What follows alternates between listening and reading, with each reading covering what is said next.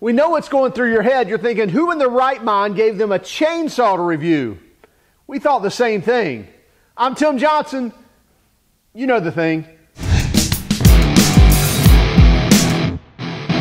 This is the Ego CS1800. I think we've also seen the model number CS1804 around as well. Same chainsaw. Basically, it's an 18-inch, 56-volt cordless chainsaw from Ego. Now, if you don't know the Ego brand, you may have seen it in some of the larger box stores where they make string trimmers, they make lawn mowers, edgers, blowers, make some really nice blowers. We made a stubby blower out of one of our blowers. So Ego makes some really, really cool power tools. Even in the snow blowers up north, they use them a lot for snow blowing. So Ego really understands the battery platform because they actually design the batteries, they design the chargers, they design the tools. So to have all that ability to understand all the technology between the chargers, the batteries, and the tools makes a big difference when you're using a tool. And after testing and reviewing many tools, we actually see that. And you can see the difference in tool companies that don't handle all the design and manufacturing of their batteries and their technology. You can see that difference when you do use a tool that's able to communicate with their battery, communicate with their charger, charge their batteries fast and safely. So Ego has that down pat. Now this 18-inch chainsaw, we're curious of how well does it work? Does it compare to a gas engined chainsaw? Does it compare to other cordless chainsaws that we've used as well? So let's just go out and use it. We'll talk about some of the features and then we'll come back and wrap this up. So this is the Ego 56-volt 18-inch chainsaw. I think model number is CS1800. I think some model numbers like 1804 or what have you. But anyway, the 1800 series is the 18-inch chainsaw from Ego. Again, runs on their 56-volt battery platform. So let me take this battery out of here so we can play around with a little bit. One of the cool things about their batteries is their battery gauge. You can quickly see and identify how many cells are left on it. We had quite a few cuts on this battery. You'll see here in just a moment. So quite impressed with that, by the way. This is their 7.5 amp hour battery. You see it's got a little bit of bulk to it. But anyway, they have a 5 amp hour, 2.5 amp hour. They have different battery packs that you can buy. But something like this is nice to have these bigger battery packs to get more cuts in. So again, 18-inch chainsaw, runs an Oregon bar and chain. That's nice to know. So you can find that bar and chain. Should be about anywhere. It's I think it's an 050 gauge and 3/8 low pro pitch. So again, little narrow kerf design, but should be able to find that bar and chain in most of your box stores, if you will. And again, it's in the Oregon design provided by Oregon, so shouldn't have a problem finding it. One of the cool things about them is the ability to tension these chains with really without thinking about it and without a scrunch. So you don't have a scrunch anywhere on this chainsaw, which is your screwdriver and wrench, to tighten this. This handles it all right here. So basically you can back this off and you can get relieve some tension on this if you want to, or you can take it all the way off and then you can get and clean out your tool, clean it. And by the way, if you notice, typically when we show this kind of the feature-esque side of the review, it's usually a nice pristine tool that's nice and pretty. And we thought, you know what? Let's use this thing where we actually have some history with it, and then let's show it dirty. Let's just see how it gunks all up, right? Okay. So it looks real because it is. We actually just cut the majority or a large part of a large oak tree here in Central Florida. So here you go. So here's the one huge thumb screw basically. To take that side cover off, so no wrenches needed.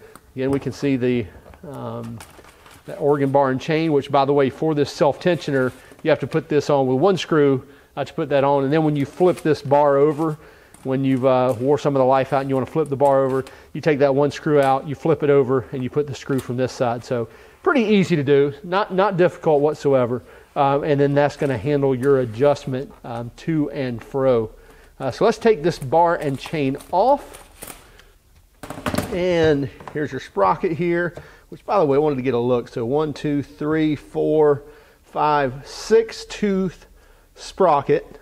That's important for here in just a moment because they're claiming 11,000 RPMs. Well, I wanted to get a feet per minute, so I'm going to take the number of teeth in that sprocket, and which is 6, and then I'm going to measure 6 teeth, which should give me kind of a length, right, per revolution of we get on the chain, and then it should be able to back into feet per minute. I'll do that here in a moment. Anyway, here's your self-oiler right here, which here's something else that's interesting. So I've been using this to, again, cut a large portion of a tree. You can see we've still got oil in it right there. Still got oil in the tank. And this is also sat on my shelf with oil in the tank. And usually when you do that, what do you have? You have whatever's under it is never going to rust because it's going to be covered in oil. I'm telling you, we get hardly any, if any, residual whatsoever that leaks. I don't know how they do it, but Ego, great job on doing that. And who knows, maybe that won't last. Maybe it'll start leaking with the rest of them. But I've just been impressed with that because I've noticed that the few times that I've used it, when I put it away, expecting to see a huge puddle or at least the rag that it's sitting on to be drenched, and it's just not the case. So typical handbrake right up here, which will actually manually lock this sprocket right here. So you can see here, I can spin that, put on the brake. There's an actual manual lock. So that's not an electronic lock. You don't have to worry, oh, I'm using a cordless tool. Maybe it's just an electronic lock. Can I trust it? No, that's a manual lock that's actually on that clutch spool right there, locking that sprocket from turning whatsoever. So it's not going to turn. Something else of interest is this headlight right here. So you don't find that on many chainsaws, and quite frankly, I'm not sure that I understand the concept of it, but here's the light right here. Who knows, maybe you're cutting wood at night. Well, I guess that's not a bad idea if you're needing to cut a limb off your roof in the middle of the night because it's storming and you got to get that off your roof before it hurts something else, then might be a good idea. But anyway, it's got a headlight on it. So if you've ever thought, man, I wish I had a chainsaw that had a headlight, this is your chainsaw. Something else that I noticed on some of the first renditions of the Ego chainsaws, I've been actually reviewing these for a couple of years. They did not have these metal bucking spikes, and I kind of did not like that. They had just some plastic ones, which it was fine for kind of occasional use, but anybody that uses a chainsaw a lot comes to actually lean on their bucking spikes. They actually use those. I use those. I buried it into the wood, get a good grasp on it, and be able to bury that and to move that blade, not just bury it, but move that blade and actually work your wood. So I like to see those metal bucking spikes, not just plastic ones. Another great thing about this tool, a lot of the cordless chainsaws, when they started coming out, even the nicer ones, they had electronic buttons that you had to engage or start or something before you could pull the trigger and engage the chain. And a lot of times, if it sat for longer than, say, 10 seconds, you had to re-energize the button again before you could pull the trigger.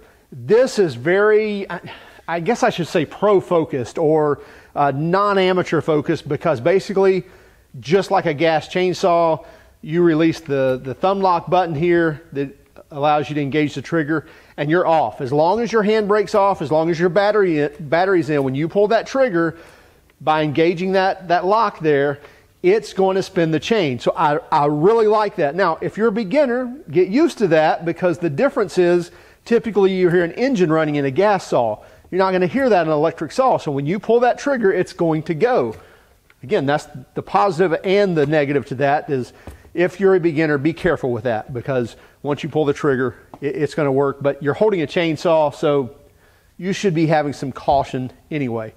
Here's the oil tank here. I do like that you have a translucent design here, so I don't have to open up that to see whether I've got oil in here or not. I can easily see that where my oil level is, and then easily take this off as well without any tools.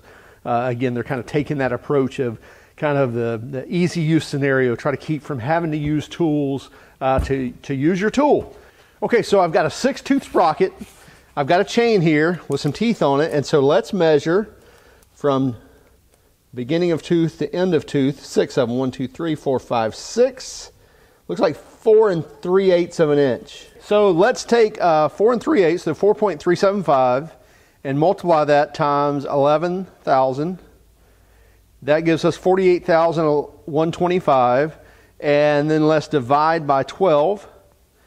So that should give us 4,000 feet per minute. So 4,000 feet per minute. And then let's divide by 60. So that's right at 67 feet per second is basically chain speed there. So that would be our chain speed. So I know a lot of times you'll see chainsaws at RPMs, and you also see feet per second, feet per minute. And so there you go, 66.8 feet per second is the chain speed. Okay, so let's get this back together really quick. Let me clean this goop out, at least the majority of it. Let's get it around our sprocket. So you want this dowel right here to go in this hole here.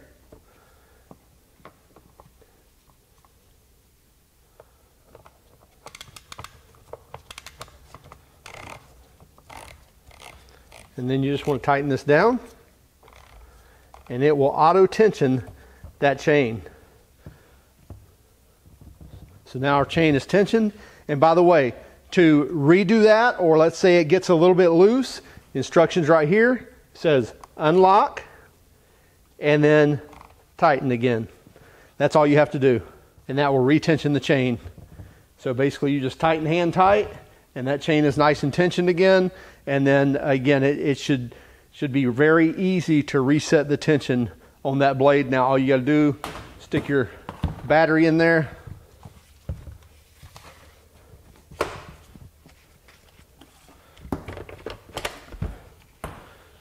And then take off the handbrake. Again, push our button.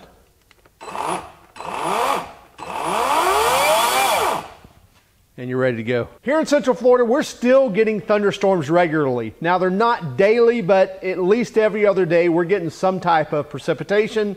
And usually when we do get rain, it is pretty heavy thunderstorms. Even if they only last an hour, 2, 3 hours, we still get real heavy downpours, lots of lightning, and typically a lot of wind that comes with that as well. Well, my neighbor the other day walks out and he has a huge limb laying down in his backyard. So I looked over, walked over, said, hey, what are you going to do with that? And he said, well, actually, we're about to leave. We're going on vacation for a week, so I guess it's going to sit there. I said, you know what? No problem. I got a chainsaw that I need to review anyway. You mind if I cut it up?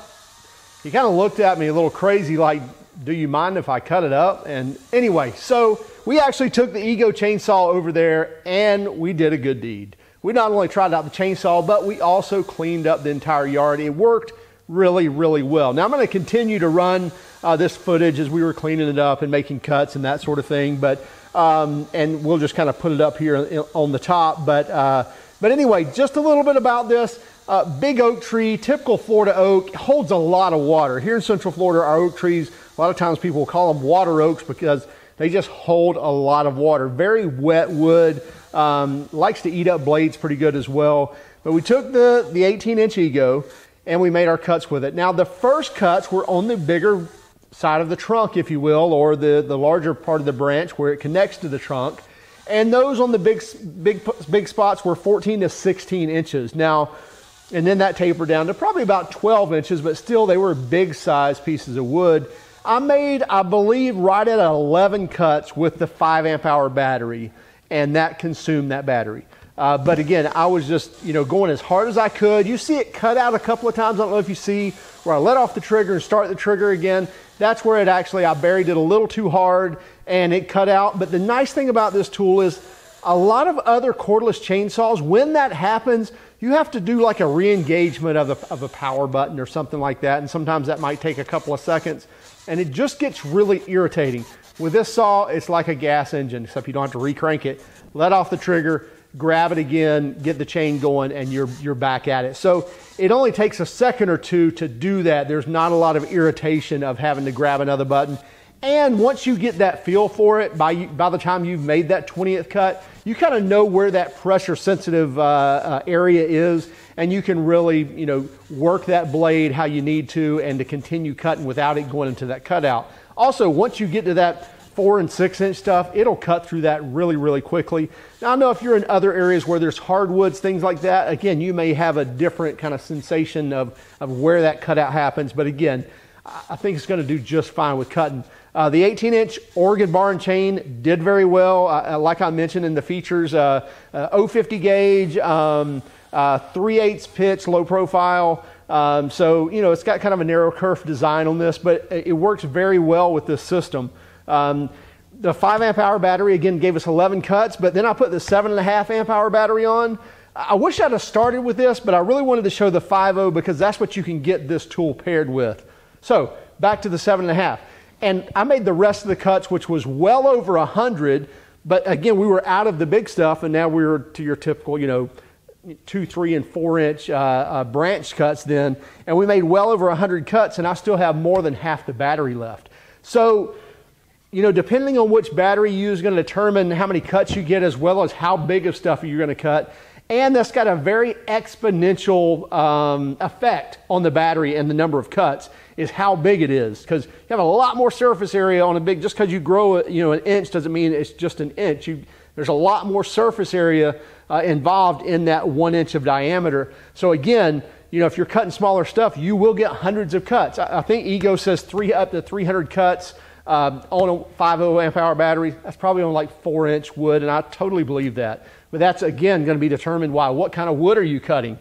But just wanted to be honest with you guys, 11 big cuts in that oak tree with the 5.0 amp hour battery, but did the rest of everything else with the 7.5 amp hour and still have well over half. So my point is, if you have 2 batteries, you can go quite a ways on a tree, even if it's a large tree. Did very, very well, even to the end. It didn't consume a lot of oil. I had the bar and chain oil in there. I probably had half a tank maybe. It did not consume all of that. And as I mentioned also, one thing I noticed is it doesn't leak anything. Now, maybe that will happen over time, but who knows. Now, this tool you can get for $239 bare tool. So no battery, just the tool, bar and chain, 239 bucks. For $349, you get it with the 5.0 amp hour battery and a charger and the tool, bar and chain. So I'd say that $349 is a lot better deal when you're getting the charger and the battery with that for 110 bucks difference. So by all means, get the kit. Also, what it gives you the ability to do is step out into their string trimmer, lawnmower, blower line. Their blowers and string trimmers are amazing. Their mowers are good as well, and maybe even amazing, but I'm just saying, as far as a battery powered tool, I don't think you'll pick up a better string trimmer and blower than Ego's tools. Check out their chainsaw as well. Really good chainsaw. You don't have to worry about gas and mixing oil and everything else. So whether you're a shop owner, homeowner, whatever you are, to have that battery powered chainsaw, it's very nice. You pull it off the shelf, put the battery, slam the battery in there, and go to town. Make your cuts like we did. Hey, again, check it out. It's the Ego CS1800 or the Ego 18-inch chainsaw. Also, keep track of us on Instagram, Facebook, and Twitter. If you don't mind, hit that like and subscribe button if you like this video. Also, that bell notification, that's going to notify you when new videos are available. Have a great day, and go out and do something nice for someone.